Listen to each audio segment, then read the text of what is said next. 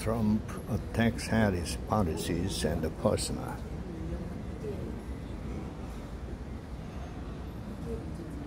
U.S. Republican presidential nominee and former President Donald Trump attended a campaign event in Asheville, North Carolina, Wednesday.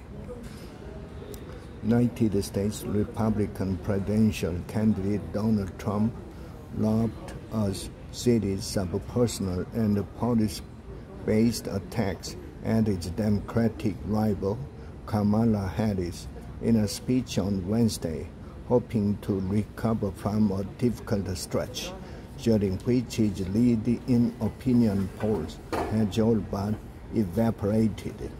Some allies, donors, and advisors have expressed concern at Trump's attacks on the U.S. vice president's intellect and suggested that he instead focus on what they argue are the failed policies Harris had promoted while in office.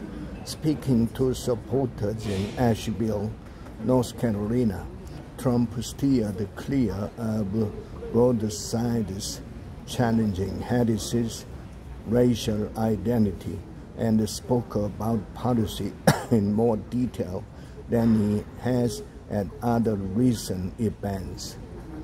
But he continued to throw personal insult at her, at one point calling her stupid and denigrating her laugh as a cackle, saying that's the laugh of a person with some big problems.